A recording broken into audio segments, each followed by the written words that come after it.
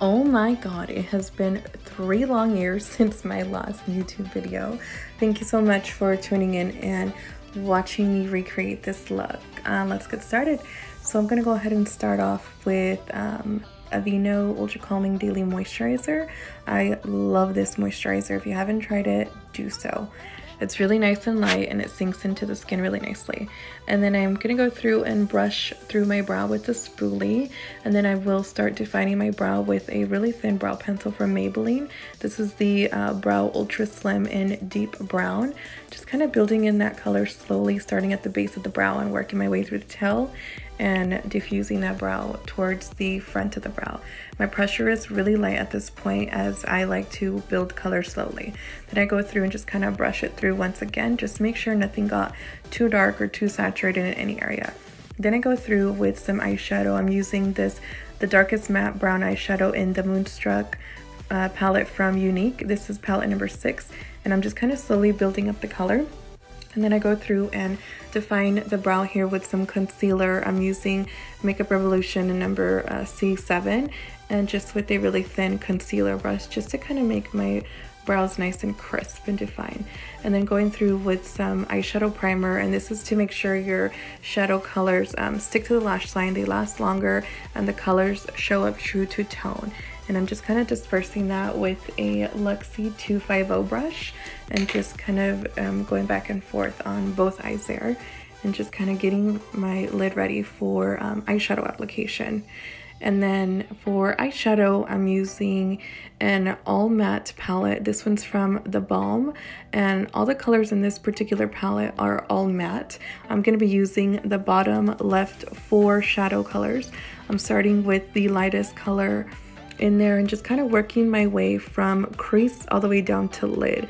I like to work my way with my shadow, especially on the crease, starting from the lightest color down to the darkest. I kind of build really slowly and just kind of blend as I go and define as I go, just to kind of blur out any harsh lines and just to make sure that the color blends in really nicely and has a smooth transition.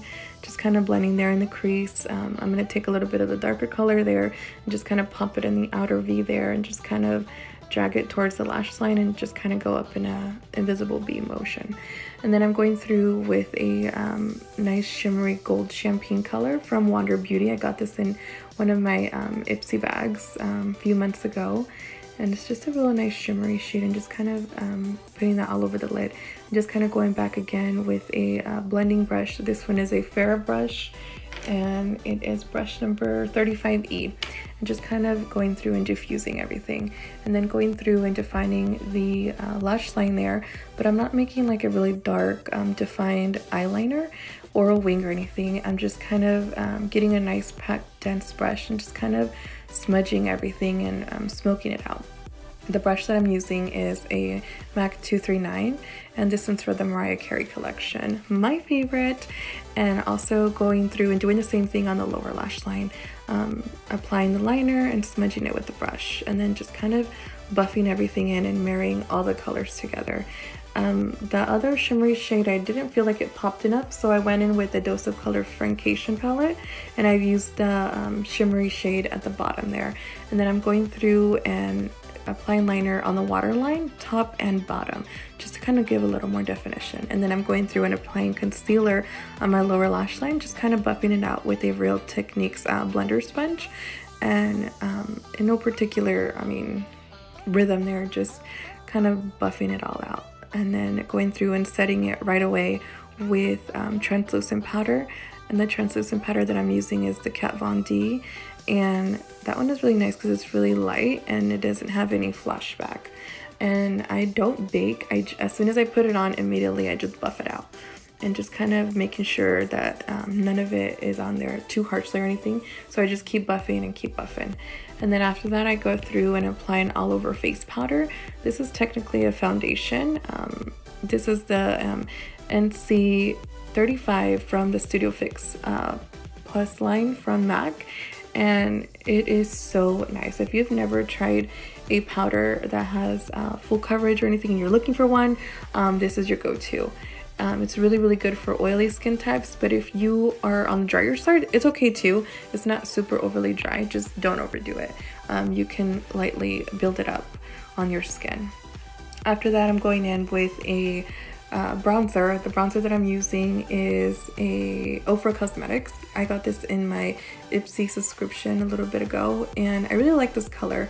The color that I'm using is called Versatile Matte, and I'm just kind of going through the hollows of my cheekbones and just giving some definition all around my face and along my hollows of my cheek and the perimeter of my face, and then going through with blush on the apples of my cheek and just kind of dispersing that color. This one is another Ipsy find. I love it. I've gotten this one about 2 to 3 times already, and I'm just in love with it. They sent me, it's like a duo, but I don't think it comes in a duo at the store. So I just put a picture there of the one I did find that you can find at the store. For highlight, I'm going in with Charlotte Tilbury Cream Highlighter in it's Hollywood Beauty Light one, that's what it is. And this highlighter is amazing. If you've never tried it, do so. It layers beautifully on top of powder. Typically, cream highlights you're not supposed to use on top of powder, but for some reason, this one works amazing. If there's anything from this video that you need to buy, it's probably this one. Trust me, you'll love it. I just blend it in with my brush. I'm using Morphe E56 brush to blend it out. And then I'm going through with some eyeshadow. I'm using the 2 darkest browns, again with the Unique Palette number 6, just to kind of further define the crease and just kind of blend everything in that maybe the translucent powder might have erased, or just to kind of bring out some color and definition into my eye again. And then I'm just gonna finish up the look here just by blending away, and then the look wouldn't be complete without false lashes. So here I'm using Kiss lashes. Those are the Foam Ink collection. These are not my favorite, but you know, I used what I had. If I had my choice, I would have used the Ardell Wispies. Those ones are my absolute favorite. A lot of people can agree. The lash glue that I'm using to apply is the Duo Clear, and the one with the brush applicator on the end there. And the way I like to put them is apply your lash glue on the band, and then just kind of let it get tacky for 10 to 15 seconds. Don't put it on right away because then it'll slip and slide everywhere. After that, get your fingers like in a pinching motion, or you can use tweezers. I use tweezers, that's my favorite way to apply lashes.